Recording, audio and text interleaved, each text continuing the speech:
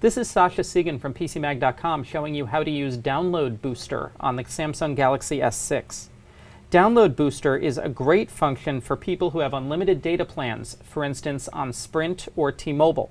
It lets you combine Wi-Fi and LTE speeds to get even faster downloads for large files than you would get with one network or the other. It does use up some of your LTE data though.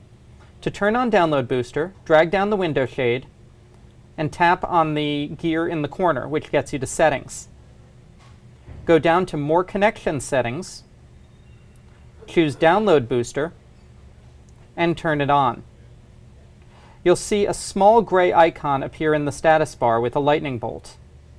When you're downloading a file more than 30 megabytes and you have both LTE and Wi-Fi coverage, Download Booster will turn on and speed up your download. This is Sasha Segan from PCMag.com showing you Download Booster on the Samsung Galaxy S6.